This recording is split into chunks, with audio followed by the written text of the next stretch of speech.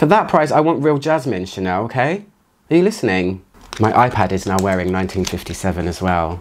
Do you love it? Does it suit your skin? Rue Cambon.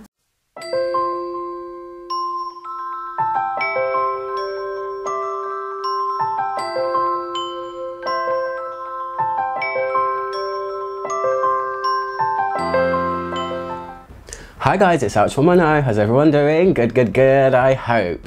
Ooh, it's hot in London right now, so hot, redness, everything. Anyway, what was I saying? Some Chanel samples recently came into my possession and I thought I would do a real cool, easygoing video and just smell them. There were some that I had smelled before, but there was 7 that I've never tried. So I thought I'd just smell them, do first impressions, give you information about them, but first and foremostly, smell them. Because that's what we do here on ALCHEMY's channel. We smell things and we talk about them. So I know Chanel is a very popular brand, I know it's a very well-loved brand. I am not by any means a Chanel aficionado. I'm not one of those fans that knows the deep history of the brand or the deep history of Coco Chanel or Gabrielle Chanel. But I do know that I like their perfumes and I actually have some. I have some. They're up there, they're out of shot, you can't see them. But I have Coromandel, Allure Sensuelle, Kier de Russie, I have Bois d'Azil, and I have Chance Au Vive. So I'm just going to smell them and let's get to it. Okay, hope you've all been well by the way. So I'm just going to grab them randomly. So the first one is part of this line. I want to say Les Or, but I don't think you pronounce the S in French. I think it would be Les Or de Chanel, and it's just called Paris. I remember when these were launched, I think there's 3 of them, and they're named after maybe different places in Paris, I'm not sure. Again, I said I'm not a Paris aficionado, a Chanel aficionado. Is that even the word? Oh, pretty! Oh, it definitely smells pink. It definitely smells like a springtime pink, musky, fruity, floral. What is the flower though, you may ask? I have no idea. It doesn't really feel like a Chanel perfume. So this one's just called Paris, by the way. It's this one, I'll show you the whole thing. There you go. So it's just called Paris. So if you can hear noise, I apologise. It's very, very busy around here.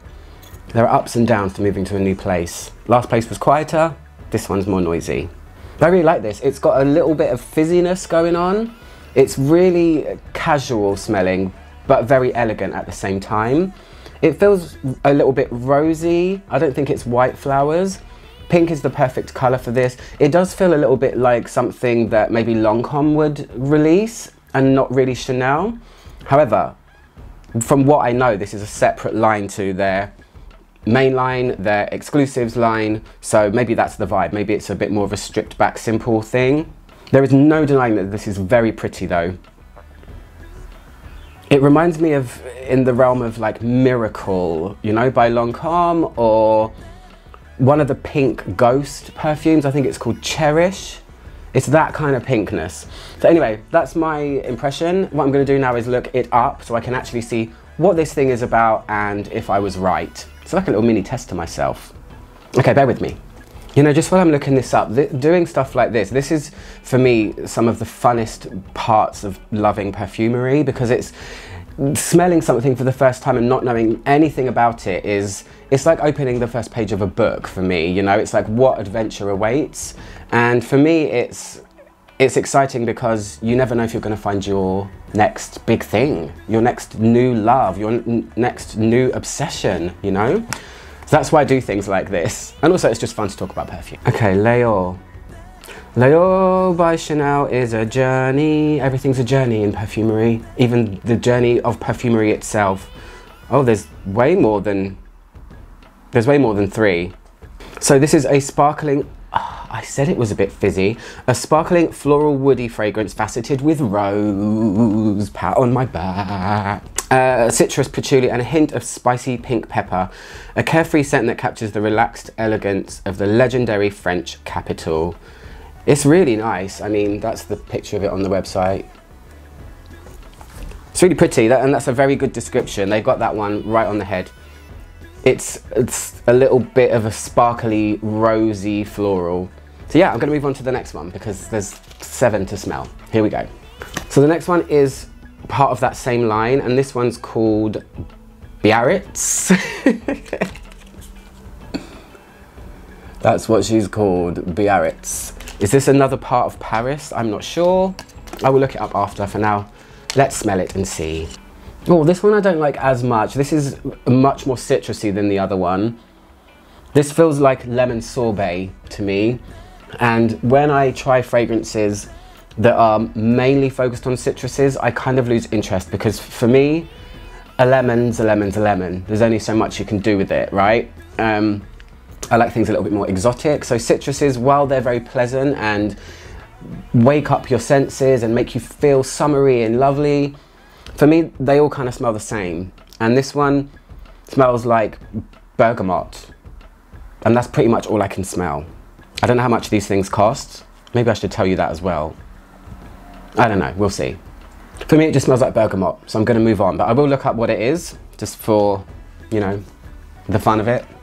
So, Biarritz, 1915, Gabrielle Chanel is taken with the sporty yet fashionable atmosphere of Biarritz, where she opens her first couture house near the casino.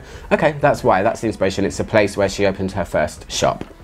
This one is vibrant and delicately fruity, Sicilian mandarin, highlights the sparkling radiance of a lily of the valley accord in this dynamic fragrance that is refreshing as a splash of sea spray. Maybe Biarritz is a seaside town. I wouldn't say it's mandarin at all. It definitely feels more lemony. And lily of the valley, it's tucked in there somewhere, but really it's about citrus. I'm not trying these on my skin, by the way. This is just first impressions and chit chat. I'm sure the lily of the valley will make itself known at some point. Anyway, next. The next one is called Sycomore. And I know that this is one of the Les Exclusifs ones, but I have never tried it. I'm guessing that it is going to smell woody because sycamore, it's a tree. Hopefully it's a woody fragrance. Who knows what's going to happen? Let's try it and see. Ooh, vetiver. Lots and lots of vetiver in this one. If you don't know what vetiver smells like, I will explain it. Vetiver is a grass, essentially, and it grows in places like Haiti and Java, and I think Indonesia. And perfumers distill the root of the plant. It gives a fragrance a big jolt of woodiness, earthy, almost sometimes nuttiness, and it's quite a dense note, and it smells like, just like that, like a grassy, earthy root that is, it's a really fantastic smelling material, and that's what's immediately jumping out at me here. I wonder if it's got actual sycamore bark in it. I don't know. I can also smell pepper here. So this, for me, it smells like a peppery vetiver. It's actually really simple to my nose. There's so many of the exclusives I haven't tried, so I'm kind of excited. The only one I have is Coromandel, so. Actually, Kir de Russie and Bois d'Azil, but I've got them in the older. Shall I just show you them quickly? Should we just sidetrack for a sec? So my Kir de Russie looks like this. I don't know if that's the older one or not. So yeah, that's my Kir de Russie, and this is my Bois d'Azil. So they are, I think, possibly vintage ones. They were a gift from my fairy godmother, so I prize them so much. And Bois d'Azil is unreal. Oh gosh, it's such a beautiful perfume. Anyway, yeah, those are two of my Chanels that I have in with the big sprayers. Anyway, back to Sycomore. I kind of like this, but it's not too complex, and I kind of like complex things. I know not everything needs to be, but that's just my style. It smells dry and woody. There's definitely more than vetiver going on a bit. For me, it just feels like pepper. I'm probably missing things. Let's read about Sycomore. Named for a giant tree, Sycomore evokes the earthy nature of autumn. Composed around vetiver, it leaves behind a reassuring, slightly spicy, fragrant touch. I said pepper, didn't I? Maybe it's not pepper, but it is spicy vetiver. Sycomore is composed around the smoky scent of vetiver. Its notes of cedar and vanilla leave behind a reassuring, slightly spicy, fragrant touch. It's just the same kind of words, but just jumbled around a little bit. The fragrance Sycomore was created by Gabrielle Chanel in 1930. I thought it was way newer than that. Wow, I'm not up with my Chanel game here. Named for a giant tree, Sycomore evokes the earthy nature of autumn. It recounts the heat radiating from the earth like an echo to Mademoiselle's childhood among the centuries-old volcanoes in Auvergne. Not ranting and raving about this one, really. It's another quite simple one. All three of them have been quite simple.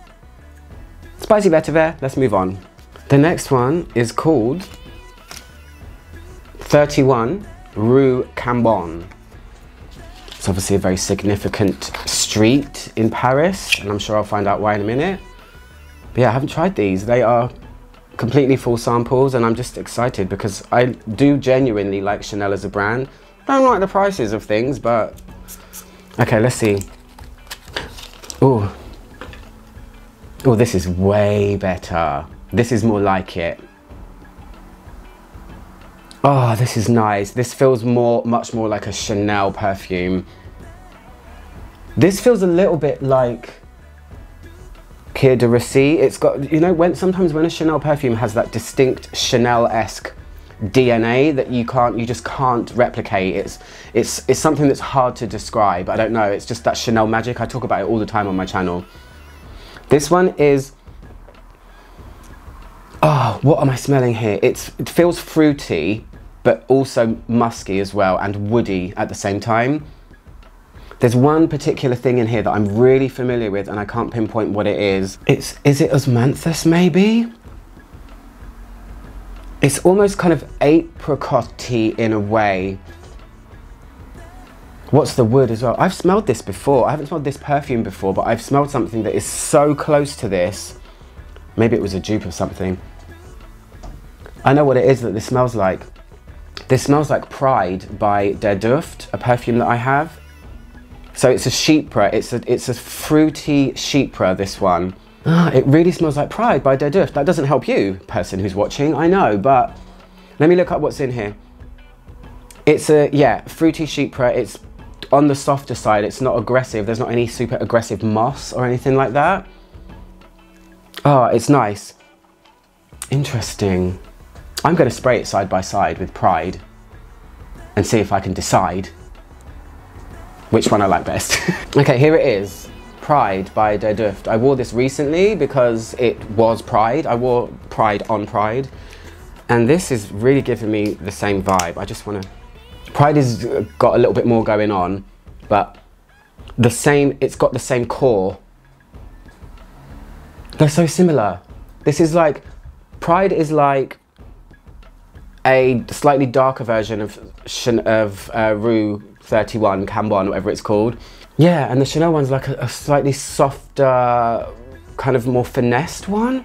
Surprising thing to happen, I didn't know. Anyway, let's read about this perfume. They're really close, wow. Okay, Rue Cambon. Oh, I really want to try the Gardenia one. There's a Gardenia one. Wow, their prices went up. This perfume is £300. How much is the 75ml one? The 75ml ones are £169 and the 200ml ones are £300. When I got my Coromandel, I think it was 230, so they've really hiked their price up. Anyway, 31 Rue Cambon, Gabrielle Chanel's place of refuge in the heart of Paris, a symbol of the Chanel style and its timeless elegance. Illustrated by the simplicity and strength of a beautiful chypre accord. I told you it was a chypre, I told you. An essence of beauty. It expresses the timeless elegance of the Chanel style through the strong and simple accents of a beautiful chypre accord heightened with iris, black pepper and vetiver. I want to know what the fruit is. Like, it's definitely fruity. In 1918, Gabrielle Chanel set up her couture house at 31 Rue Cambon, uniting the haute couture ateliers, Gabrielle Chanel's apartment and the creation studio, all in one location. The building, which became her place of refuge in the heart of Paris, boasts a majestic staircase lined with mirrors, affording view of the happenings below. That's where she liked to sit, and perched atop the stairs she could observe her shows unseen. An iconic address that remains a symbol of the Chanel style and its timeless elegance. It would make sense that it's a chypre then. Okay, they're veering off, but the opening's the same. So yeah, they say iris, black pepper, and a chypre accord. Nice, nicely done, elegant, but it smells very fruity to me. Let's move on. Okay, the next one is called 1932. There you go. Obviously a significant date for the company. It was founded, or maybe it's her birthday. Chanel fans are going to be sitting there just cursing me out. I'm just sniffing stuff, guys. It's just perfume. Not so fun. Citrusy again, for now. Let me spray this one on. I'm going to spray at least one of them on me. Okay. Let's spray 1932 on my hand. I immediately am getting citruses. And a little bit of that Rue Cambon one again. Why is that?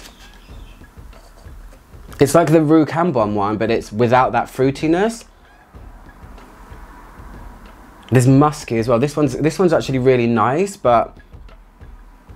And it definitely has that Chanel thing. It has the Chanel magic. It has the Chanel base, or that Chanel accord that makes their fragrances have that signature.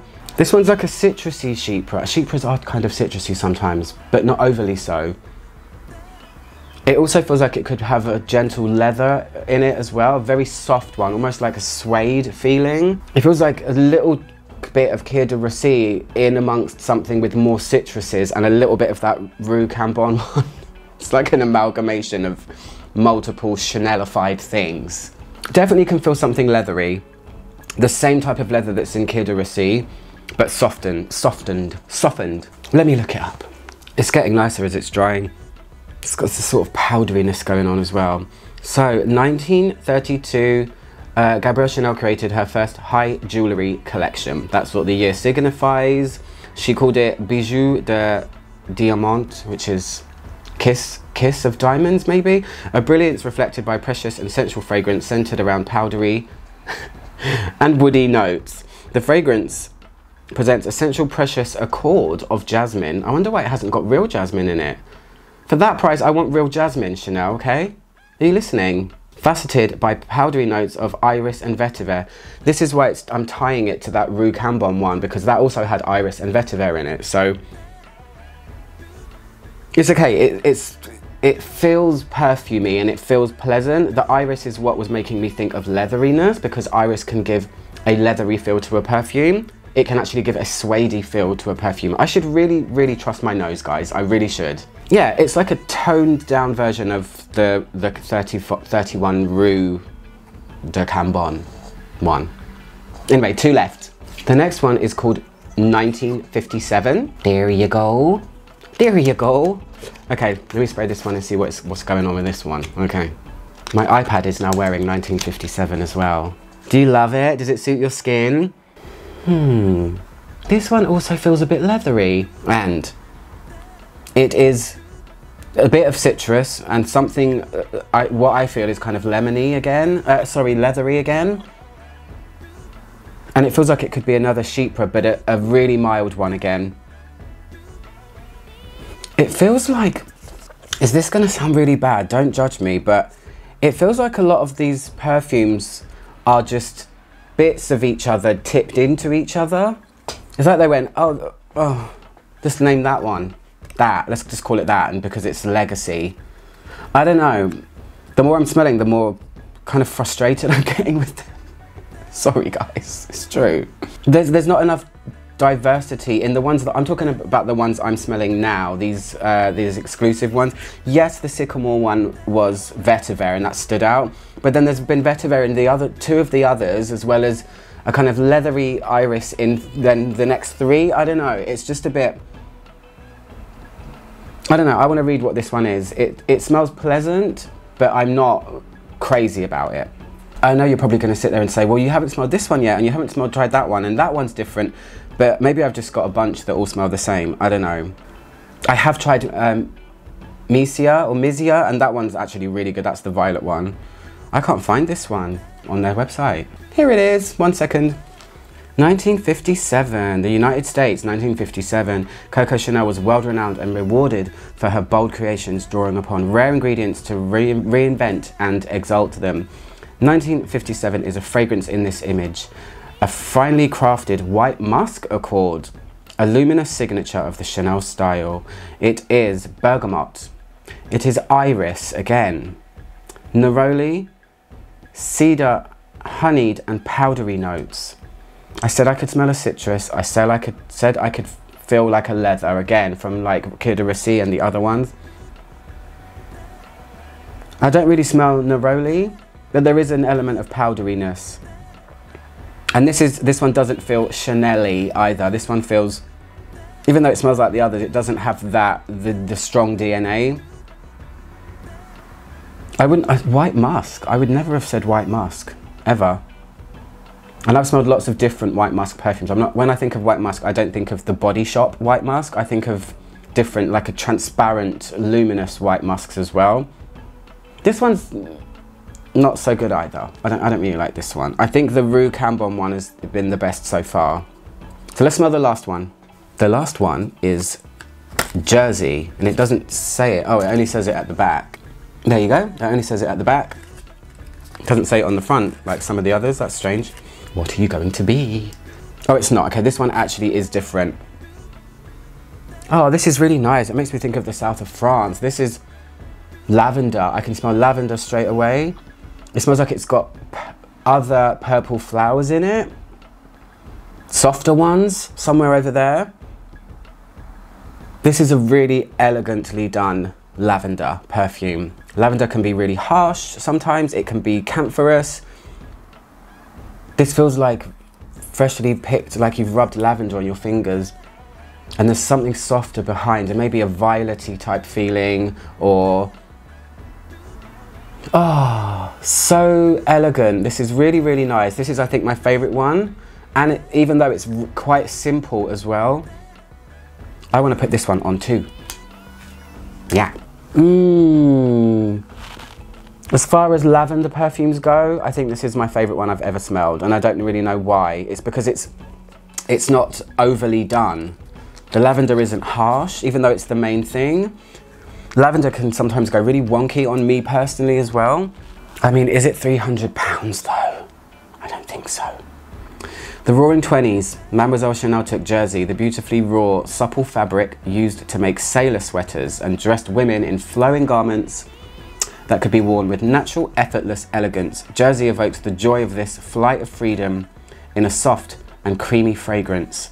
Jersey combines the softness of lavender with that of bourbon vanilla in a creamy accord, heightened with notes of white musk. I wonder what the creaminess is, but why lavender? What's the whole significance of the sailor sweaters and Jersey? What's that got to do with lavender? I don't know. Jersey evokes the joy of this flight of freedom in a soft and creamy fragrance. I wouldn't call it soft and creamy. I would say it's a sparky lavender with certain softer notes behind. Maybe when it dries a bit, it might go creamy, because lavender can go super soft, can't it? It can go very powdery and gentle and mild. I think I can feel white musk here a little bit more than I could in the other one that said it had white musk. And that's what the softness is. But again, quite simple, elegant and simple. I'm going to give that one a full wearing and see how I feel about it, because I don't often wear very lavendery fragrances. I certainly wouldn't pay £300 for it though, gosh. Not any of those actually. Coromandel is the one for me, and it's my only one, it's my baby. Aren't you my precious little baby? I love it so much. This is the one. Nothing beats this one. Anyway, I'm going to leave the video there. I hope you guys liked it. It was just a casual chit chat, relaxing afternoon, just talking about some Chanel stuff really. And yeah, I hope you guys have a lovely weekend. I'm ALCHEMY, trying to make the world smell better, one video at a time. I will see you guys soon. Goodbye.